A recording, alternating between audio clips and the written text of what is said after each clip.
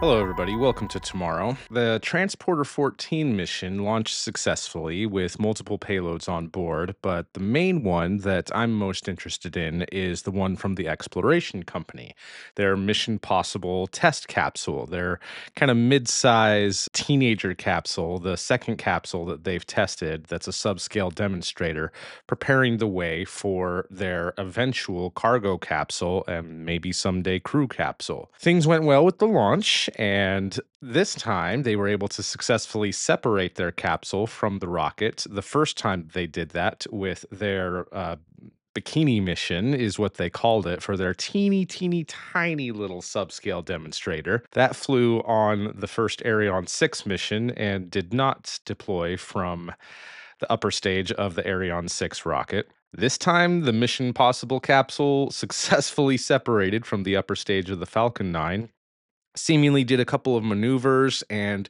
prepared for reentry. Reentry may have been successful.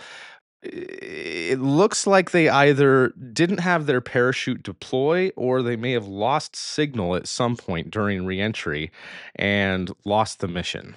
The way that they're framing it is as a partial success. So I did want to read real quickly this statement that they put out. This is a statement that the company put out on LinkedIn. They said that their Mission Possible was a partial success and a partial failure.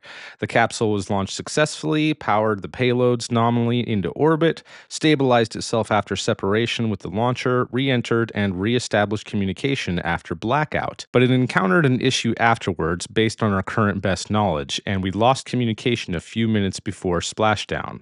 We're still investigating the root causes, and we'll share more information soon. We apologize to all of our clients who entrusted us with their payloads. We thank our teams for their hard work and their dedication to success. We have been pushing boundaries in record time and cost. This partial success reflects both ambition and the inherent risks of innovation, leveraging the technical milestones achieved yesterday and the lessons we will extract from our ongoing investigation. We will then prepare to refly as soon as possible. So, one of the interesting things to me about this is apparently this entire thing cost about $30 million, $20 million to develop and build the spacecraft itself, and then $10 million to get it hosted on the Transporter 14 mission for launch. So, they should be able to do it again if they have that kind of funds available. It took them about 2 years to build this capsule, and they have more employees now, so maybe there's a chance it might take them less time to build a replacement capsule to do these tests. However, their founder and CEO, Helene Hubie, she said some really interesting things the day before launch that uh, told us a little bit more about their development process for this. Hello, my name is Helene B. I am the co-founder and CEO of the Exploration Company. Regarding space capsules, we have flown last year our baby capsule, and just in a few hours we're going to fly our teenage capsule, Mission Possible, 2.5 meter diameter, 1.6 ton, and then in August 28, this is the day that we are having right now in the planning, we're going to fly Nix, our adult capsule. Nix is going to fly to the ISS to come back and then to be reused. Nix is going to serve the commercial LEO destinations, so these private space stations which are being developed in the United States and across the world. And hopefully Nix is also going to serve the Indian space station. And regarding space exploration vehicles, we're going to partner with the UAE to develop first a very small lunar lander demonstrator that's going to be tested on the ground in the desert in 2027, and then I hope that we will be able to bring together to the lunar surface the UAE and Europe. What is success? What is failure? Well, success is very simple.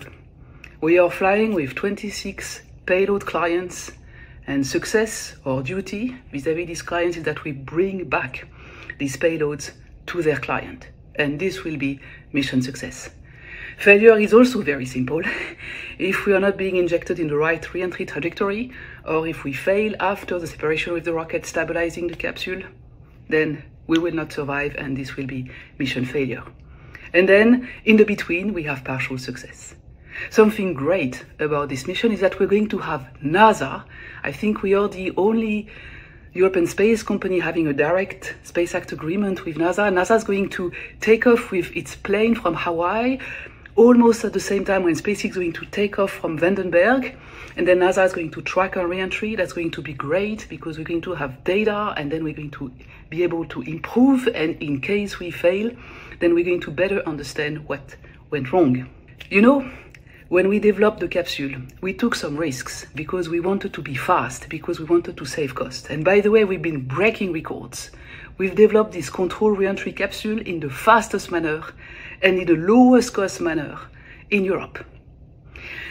But, you know, going very fast means also we had to take risk. We had to make decisions in our design and also in the development logic to ensure this speed and to ensure this affordability. For example, we have only one parachute. For example, we have only one onboard computer. For example, we've not built a propulsion qualification model to de-risk every details of our propulsion system. For example, we've not done a drop test with the parachute. So these are decisions that have ensured speed, that have ensured affordability, but there are also some inherent risk in our capsule because of these decisions. You know, it's hard to say how to feel about this because, on the one hand, it's great that they're doing stuff like that and taking risks and trying to push forward as fast as they can. And on the other hand, there obviously was a couple more tests that they needed to do in order to ensure that this didn't happen. However, it is strange to me that they had a communication blackout shortly before splashdown and that everything else was fine up until that point. As far as we know, fine. I do really admire this company, though. It's made up of the core group of people from the European Space Agency who developed and flew the ATV cargo transfer vehicle. So they do have quite a bit of spacecraft experience and flying spacecraft to the International Space Station. They just don't have a whole lot of reentry experience yet. I'm really hoping, though, that things succeed for them and that the International Space Station doesn't get deorbited before their planned test flight of their big Nix capsule in 2028. Yes, that's about 3 years away, but they might be able to pull it off. And even so, they have contracts with both Axiom Space and VAST to deliver cargo to their private space stations whenever those get flying. Aside from delivering cargo, the company has their own ambitions of someday flying crew into space, and they even have a couple of interesting renders of lunar landers, both delivering cargo and potentially crew. So, if things can succeed for them and they can continue to get the private investments that they've been getting and continue to receive contracts and customers, then they might be able to pull off a lot of their goals. Better to aim high and still achieve something than to achieve nothing at all, right? In any case, as far as the Transporter 14 mission goes, a lot of the other payloads on board were successfully deployed. What their status is right now is a little bit unknown, but interestingly, there was another reentry capsule on board from Varda Space. This is their fourth capsule of their Winnebago system, making pharmaceutical drugs in space. There's definitely a joke there about making drugs in a Winnebago, but in space.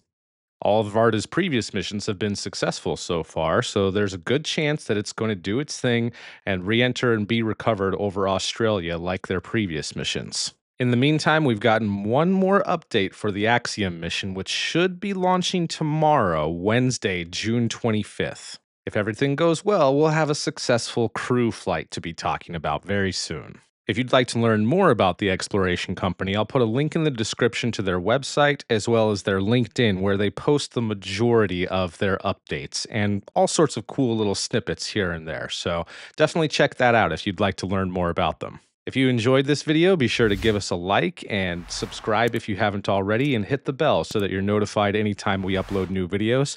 And also consider becoming a member so that you can get access to exclusive content and help us to make more videos like this. So thank you to everyone who has been supporting us already. Until the next time I see you guys, keep moving onwards and upwards, everybody, and don't forget, ad Astra, to the stars.